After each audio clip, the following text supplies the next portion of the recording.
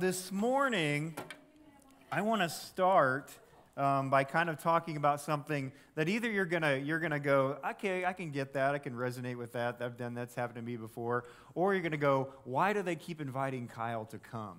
Because that's really gross. Okay, so I want to talk to you this morning to begin about the idea of sunburn.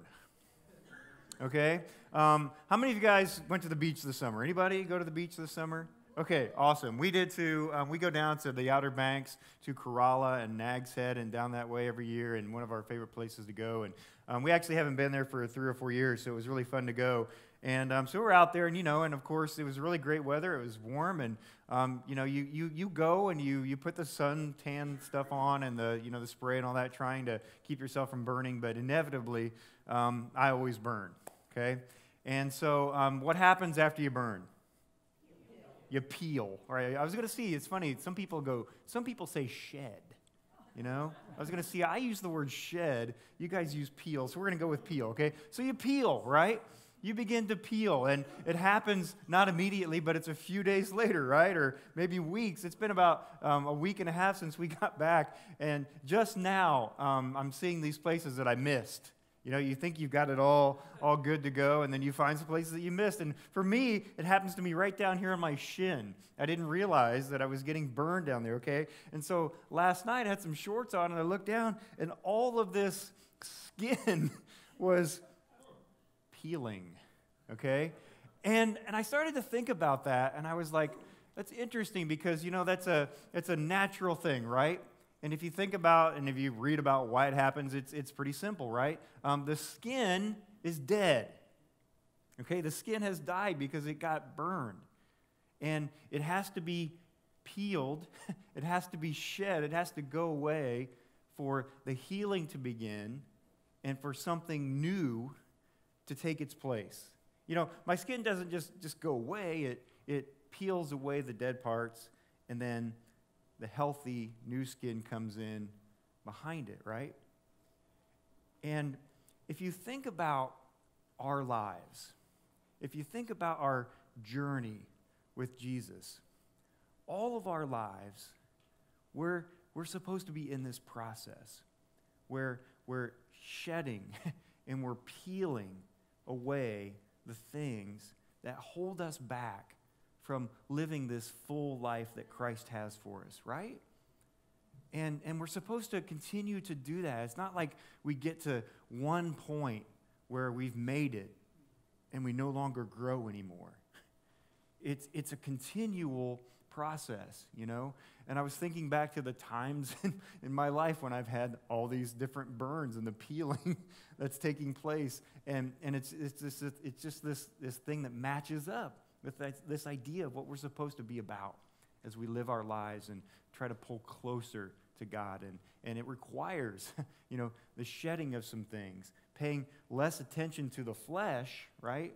And more attention to the Holy Spirit working in our lives. And we're going to get into that today because that's where our text takes us. We've been doing this journey through Romans the last couple of weeks. And Romans is all about how Jesus came to restore a relationship with everyone, with you and with me, and how that's available and possible for us as we live our lives, okay? And Romans has incredible little gems all through it. There's one verse that says this. It says, righteousness is given through faith in Jesus Christ to all who believe. And in other words, all of us can be in this right standing with God. It's available to everyone, and Jesus came to make sure that we knew that. And there's another gem that says, we are those who have died to sin. How can we live in it any longer? That suggests that there's a freedom that we should enjoy in living God's way. As we go through this process, as we shed the things that hold us back, and the Holy Spirit becomes more and more a part of who we are, then we should be able to enjoy that life of living connected and close to God. And that's a really good place to start today as we talk about the verse that we're going to kind of pick apart and dive into. It's in Romans 8, okay?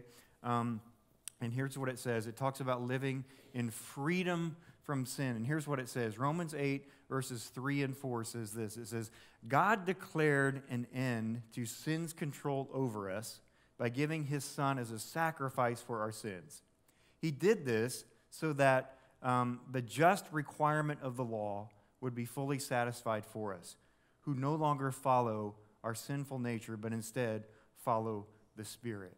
And so the bottom line of this verse is that Jesus came to make it possible for us to no longer be held back by these things that push us further away from God, but instead we can follow the Spirit.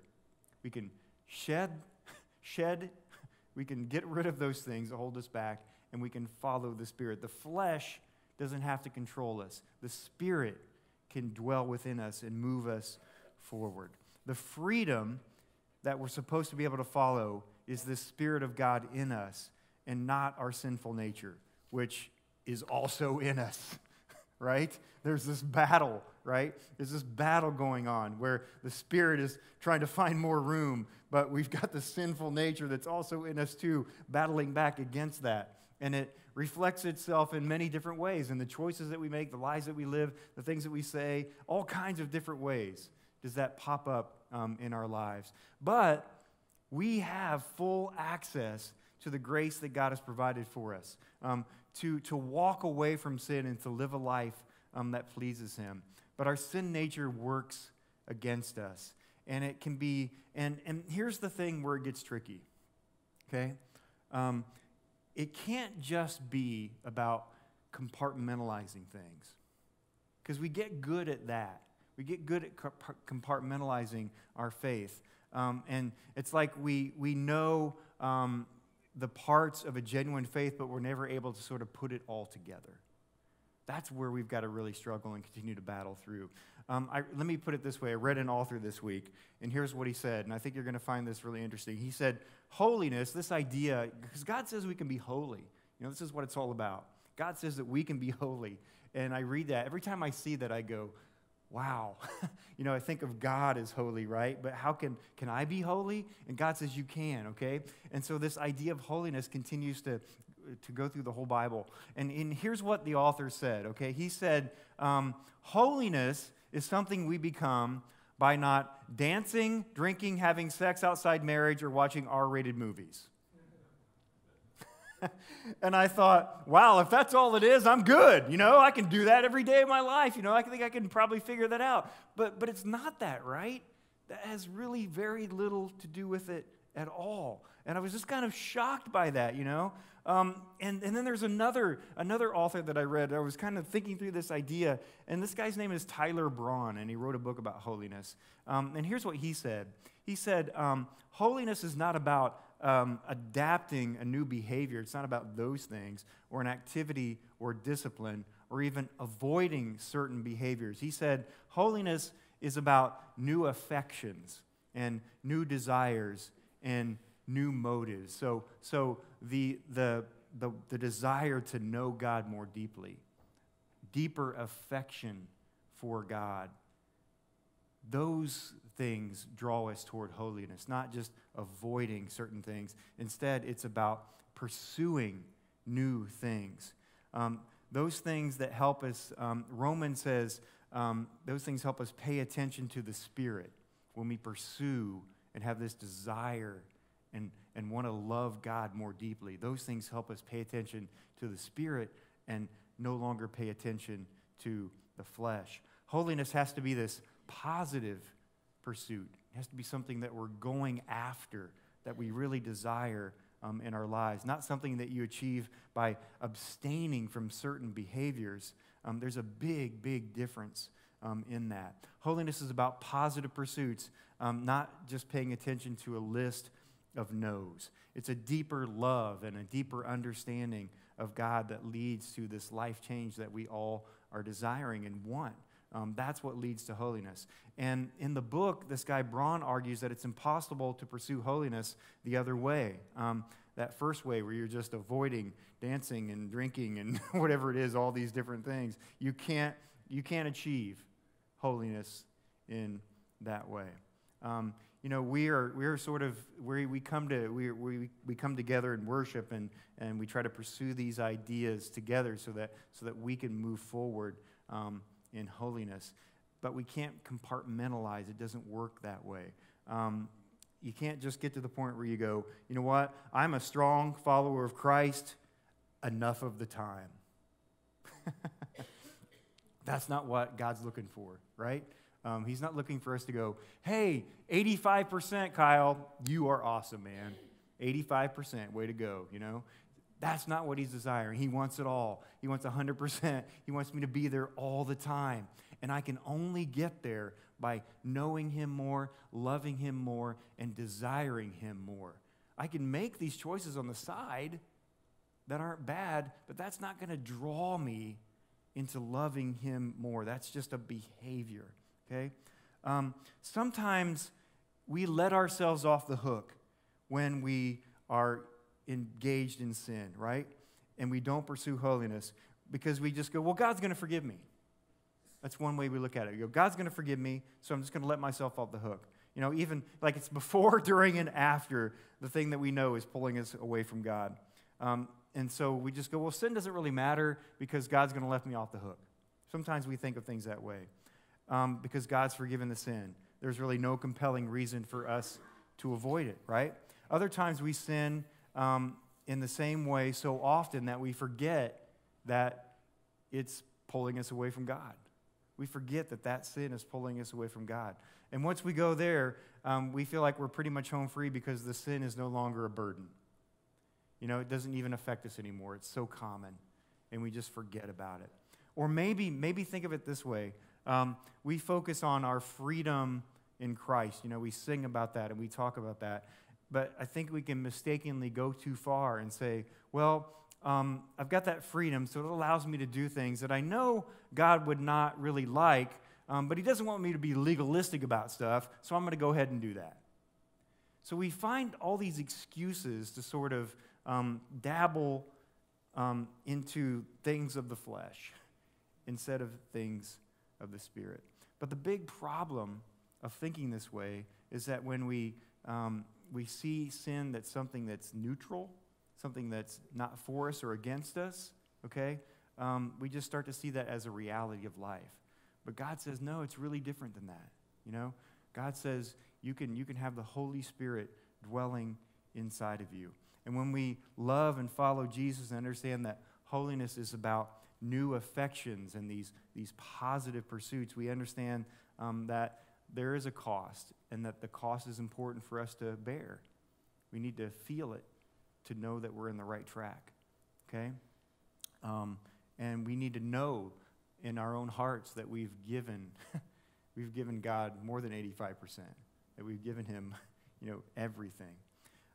If you have a Bible this morning, I want you to grab it and open it up. If not, we're going to put some of these things up on the screen, but we're going to look at a few companion verses that I think are super helpful. We're going to look in the book of 1 Peter, okay, chapter 1, and we're going to spend a little bit of time in that this morning. And as you get there, I want to continue a little bit on that last thought. Holiness is hard. Okay? Holiness costs us something, right? Holiness is hard. It shouldn't be easy, right? It requires us to say to Christ, I want to change my life. And here's what I want for myself. And sometimes that could be a really scary thing because that's a giving over of control. That's a complete surrender, which is what God's looking for. And that can be scary, that could be tough, all right? And there's a couple of other things that you have to understand that if you're going to do that seem really scary, but understand these ideas, okay? You have to understand that even though you want it, you can fail, right? All of us have failed. All of us fail from time to time. We can fail, but we can't let that stop us. We have to understand that you have to break free from some things in order to pursue holiness. There's some things that we allow to hold us back. Our past, current decisions that we're making, things that are happening, but we have to break free of that in order to move toward holiness. We have to understand that pursuing holiness pushes you way outside of your comfort zone. You know, holiness isn't, if it was really easy and we could just achieve it, then it wouldn't need to push us anywhere. But it's not easy, it's hard. It pushes us into areas that we're not ready for sometimes, okay? And all of those things and more come with holiness, which is why it's become sort of a distorted term. It's not easy, it's hard, okay? It's hard, but it's worth it, okay? Look at 1 Peter with me, all right? Look at 1 Peter. It says, 1 Peter 1, I was going to translate, but I couldn't get it. Okay, 1 Peter chapter 1, verse 2, and then 1 Peter chapter 1, verses 15 and 16. Okay, so first one is 1 Peter chapter 1, verse 2. It says this. It says, God the Father knew you. God the Father knew you and chose you long ago, and His Spirit has made you holy. As a result, you have obeyed Him and have been cleansed by the blood of Jesus Christ. That is a big, powerful statement, isn't it? That is something that, if you ever, I think sometimes we wonder about, does God care about me? Does God see me? Who does He think I am? Where do I fall in this kingdom of God? Wow, there it is, right? That is a big statement about who we can be and what we can live into, okay? And then 15 and 16 says this, but now you must be holy in everything you do, just as God who chose you is holy. For the scriptures say, you must be holy because I am holy.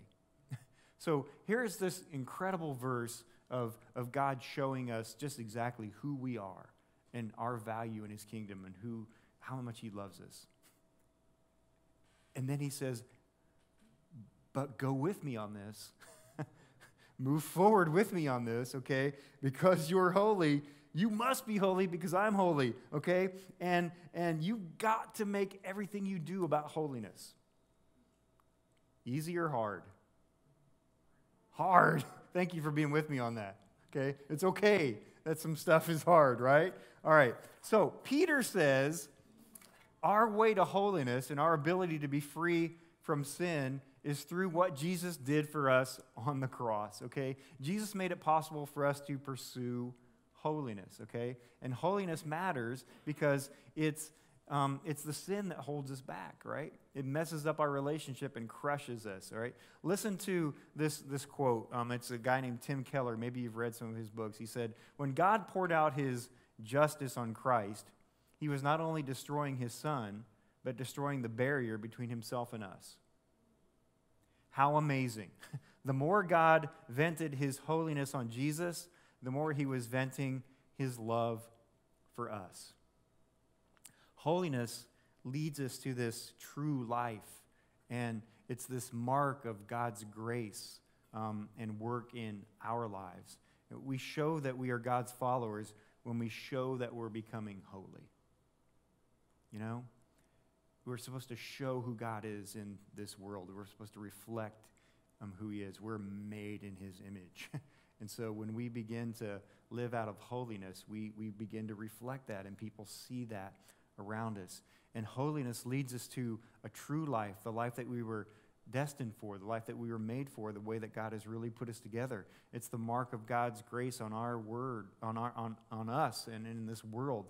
And we show that we're God's followers when we become more and more holy. He desires to make us more and more like Him. And often that's worked out when we declare that we want God to do this, that we want this, this new life. And pursuing that life is going to be difficult, okay? Holiness requires difficulty. Holiness requires a lot of us, okay? And while that's true, I want you to understand what some of the benefits are. I want to talk through some of those benefits today. and then talk again about some ways that we can practically do this every day, because sometimes I think we get lost in this bigness of holiness. What does that mean? How can we really pursue that? So think about these things with me. If we're going to pursue holiness, it's going to be hard. It's going to require a lot of work. Okay, it's going to change us and move us and push us all kinds of places that are going to be uncomfortable. However, it means a couple of things. One, it means a new life of freedom. Okay, a new life of freedom. I started today talking about sunburns in the beach, and now I want to talk about snow. Okay? All of you have probably lived in this area long enough to know that we can either get 1,000,000 inches of snow, and it's horrible, or we get nothing, right? I prefer the 1,000,000 inches, because at least then I can't leave the house, and all I have to do is watch Netflix. Okay, so I'm good, right? Okay, so a couple of years ago, we had one of those, right? We had a big one. And I happened to be having to be in the city, in D.C., when I knew it was coming, but I had to be in the city anyway. And it got so bad that I couldn't get out. Okay, couldn't get out. And so I had to get a hotel room in D.C. for $10 million, right? You know how much it costs, right, to get a hotel room in the city? It's so expensive. So I'm like, I can't, I have a 4-wheel drive. And I'm just telling my wife, I'm like, she's like, no, don't. I'm like, I can make it. 4-wheel drive, I am from Indiana. We have snow in July. It's no problem. I can just plow right through it, right? She's like, no. So one night I get this hotel room, right? Well, the problem was that it just kept snowing. And the next morning it was even worse, right? To where even I was like, yeah, I can't make it home. Yeah, 4-wheel drive doesn't matter. Not going to happen, right? So one night turns into 2 nights at $10 million, right? So I'm like, oh, man, I do not want to stay in the city in a hotel room again, right? So finally, the next morning I got up and, it had begun to melt. It was above freezing and all that, and I thought, no way. First of all, they're going to kick me out because my American Express card is maxed out. There's no more room on this card for hotel rooms. I got to get out of here, right? So I get in the 4-wheel drive, and I start heading from northwest D.C. out to Centerville, where I live, out 66 in Fairfax County, right? So I'm driving, and, there's a few little hard spots here and there, but I'm making it over, and I'm getting there, and I get all the way home, okay?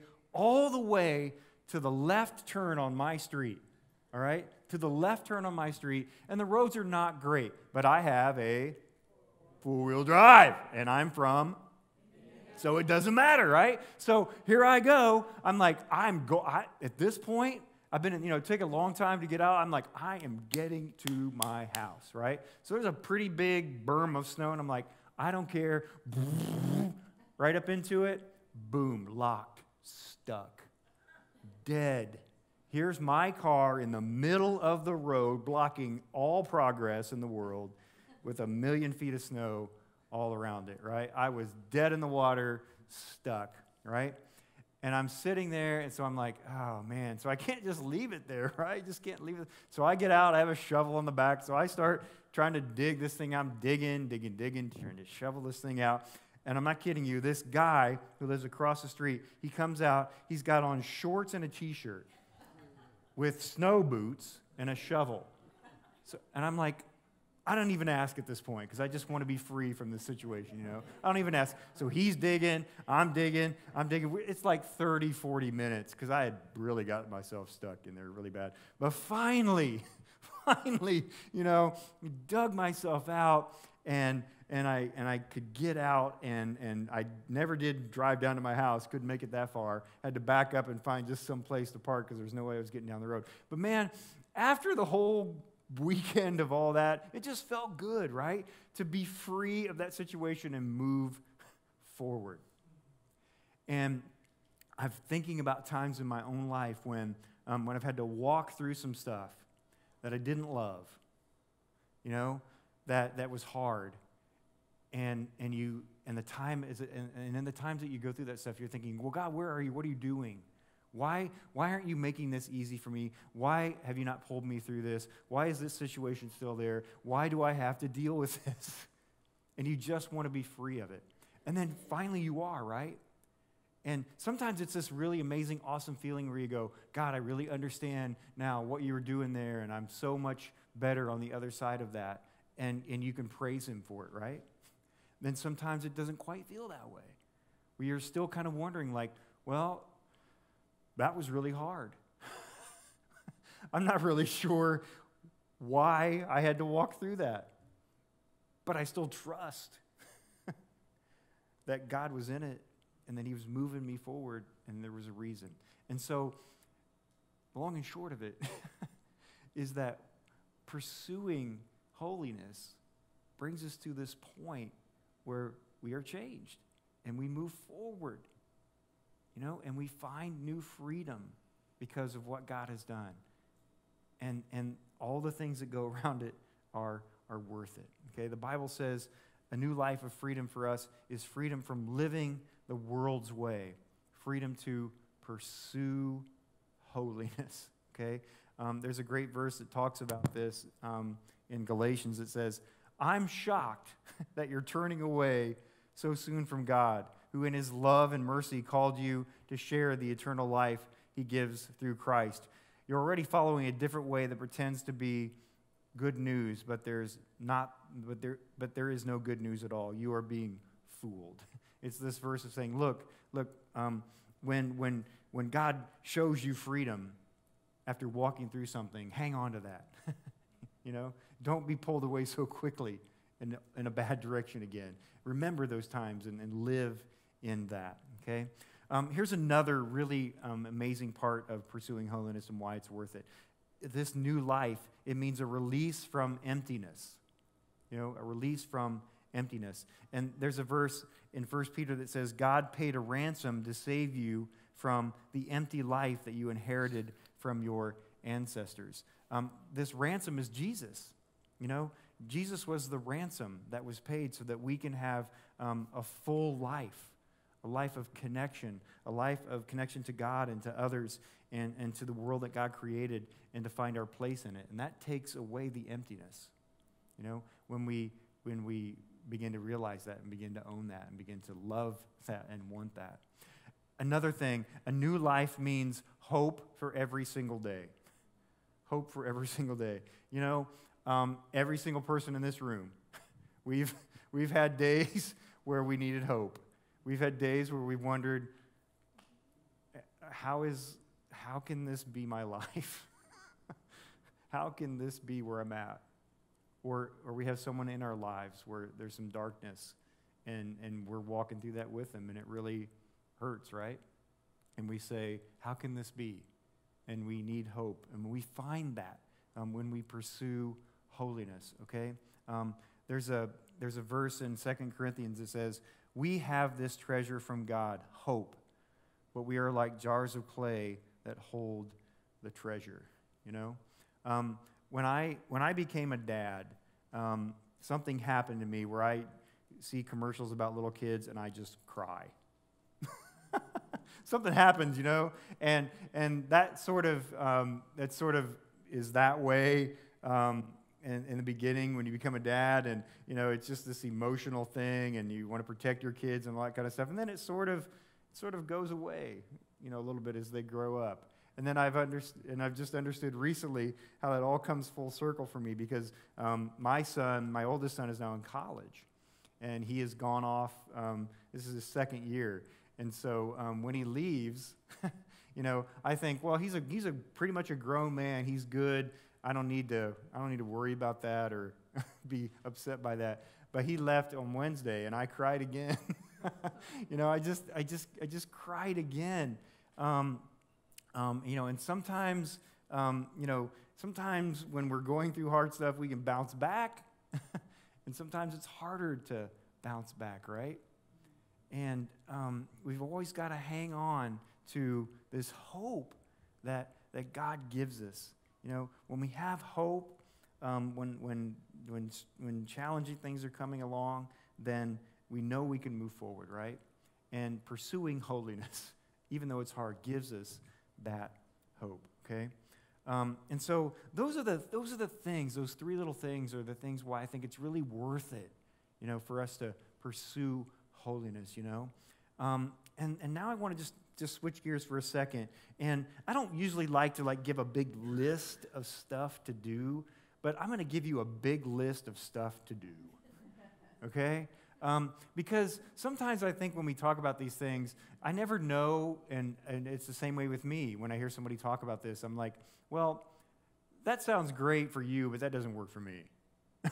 Because that's not how I live my life, or that's not what's happening with me or whatever. And so I want to give you this pretty long list of these things that we can do and these things that we can celebrate because that will pull us into holiness, because I don't know which one might work for you, And so I just want to give them to you. I just want you to think about these things, because I've tried to practice all of these at different times, and they can all pull us toward holiness, but maybe one works for you better than the other, okay? So here's one.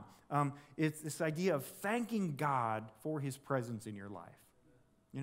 Thanking him for his presence. Sometimes we just mumble through life, and we kind of rumble, and we move forward, and it's not that we don't love God, but we don't really stop and celebrate, what he's done to this point.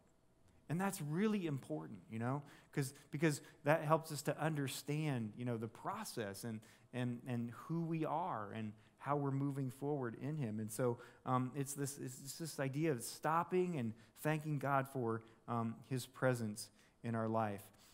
There's a verse in 1 Peter that says, though you have not seen him, you love him. And even though you do not see him, now you believe in him and are filled with an inexpressible and glorious joy.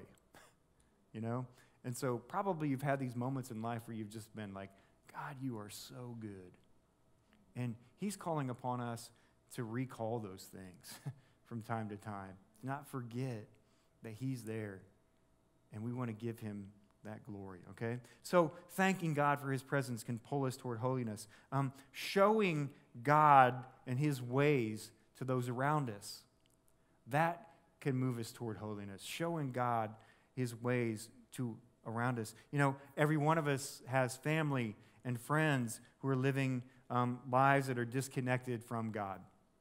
And it can be really hard to intervene in that and try to show them why you have this hope in Jesus. But God's calling upon us to do that, Sometimes it means a direct conversation. Sometimes it simply means living a life that can be seen. And people begin to wonder, what's the difference in that person? Why are they able to navigate stuff that I can't navigate? What is that about? It's about showing others God's way. And that helps us move towards holiness. There's another one it sounds big, but it's really important. It's choosing God's way every day. Choosing God's way every day. Being in a relationship with God requires effort, as we've been talking about a lot this morning. Every day, you have to kind of get up and make that choice. Make that choice if you're going to live God's way or your way. Is it going to be God's way or is it going to be your way? The book of Hebrews talks about it. It says, so take a new grip with your tired hands and strengthen your weak knees. Mark out a straight path for your feet so that those who are weak and lame will not fall but become strong. Work at living in peace with everyone and work at living a holy life. For those who are not holy will not see the Lord. It's about practicing these things, about practicing the things of God and loving them so much that you want to practice them, okay? Here's a couple more. Develop a love for the Word of God.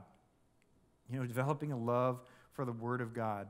The Bible talks about how it's babies crave milk, and we do too. It says, like newborn babies crave pure spiritual milk. And that's the Word, That's what it is. That's what he's talking about there. And so, the more that we can do that, I was so impressed. My son, who in high school lived a pretty good Christian life, high school kids, right? Sometimes you never know. But when he went to college, he really he began to flourish in new ways. because it was different, and he had to figure out whether that was real for him, and it became really real for him. And when he came home this year, they get out of school in May, and so he started a 90-day read through the entire Bible in 90 days. Okay? I don't know if you've ever done that, or maybe you've done I've done the one through the year. I'm like, I can handle that. 90 days? I don't know. But he did it, He started in May, and he finished when we were at the beach getting sunburned. And but I thought it was incredible, and I was like, he couldn't answer this question. I was like, well, so? You just read Carson, you just read the whole Bible. What are you going to do now? I'm going to Disney World. No, it's like, I was hoping that he would have like this profound, he was like, well, Dad, what I've learned is that blah, blah, blah. And he was like, I have to get back to you on that. Because, you're taking in all of that in 90 days, but, it's steeping yourself in it in whatever way works for you. Okay, that clearly will pull you toward holiness, all right? Here's another one. Give yourself to the process of renewing your mind according to the Scriptures. We're in Romans. And Romans has this incredibly famous verse of, "Do not conform to the pattern of this world, but be transformed by the renewing of your mind." And Scripture talks a lot about how the way that we think is not how God thinks. And the key to holiness and the key to some of these things is to begin to think about things the way that God thinks about things. Wow. And often that's not the way we think about it, right? They're transforming by the renewing of our minds and opening up our minds to the possibility that there's a different and better way to think about things, okay? Another one is this: develop your love relationship with Jesus. Now, I don't know about you, but what that means for me is worship through song. In my entire ministry as a pastor, one of the things that's been a tremendous value for me, I work with students. I'm the youth pastor, and so I work with middle school and high school kids.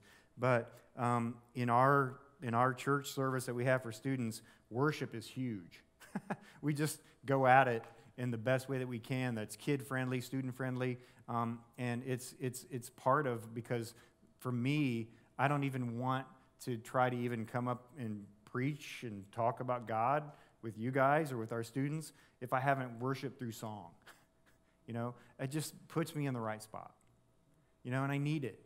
And I know that there's 10 million different kinds of worship styles. I don't care, whatever style works for you.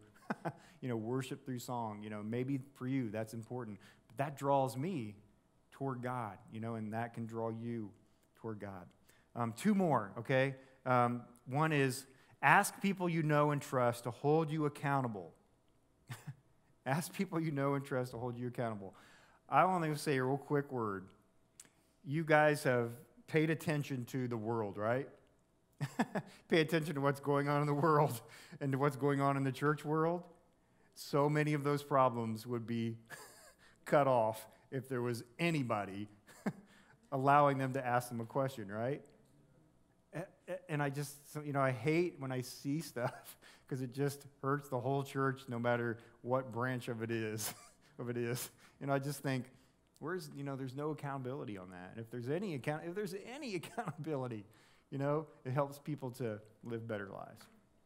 And, if you can find somebody that you trust, who you can talk to about your stuff, and they can hold you accountable to that, everybody wins.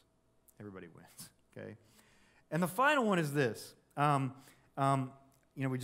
just spent quite a bit of time about talking about reading through Scripture, and it's so important and all that. But sometimes, you read through Scripture and maybe don't quite understand exactly what it means, or there's so much to ingest that you're not sure where to start or whatever it is.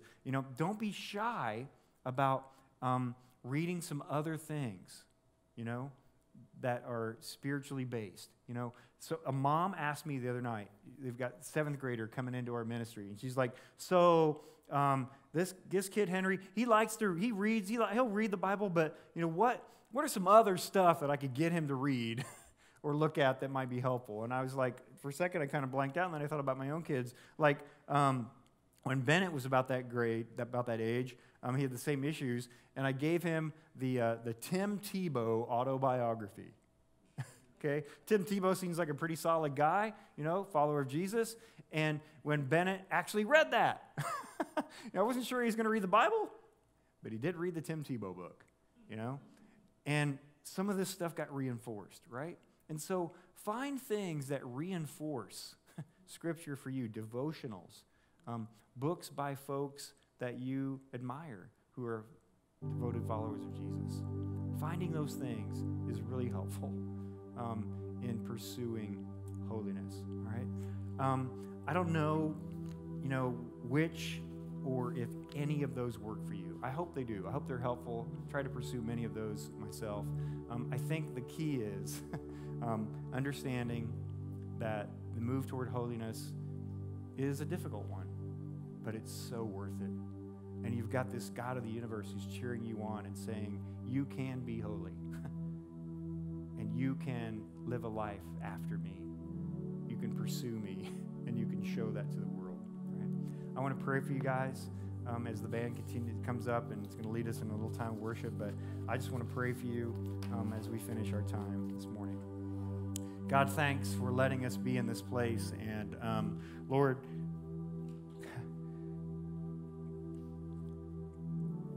help us to put our hearts in the right spot, that we may find new and amazing ways to love you. Lord, help us to move toward holiness even when it's hard. Help us move through the things that are difficult. Show us, God, in your mercy. Show us, God, in your mercy, why we have to walk through some of these things. Help us to move forward. God, we love you for who you are. Thank you for loving us and showing us the way. And we pray that your Spirit would dwell in our hearts. We thank you. We love you. We lift up all these things. And we pray in Jesus' holy name. Amen.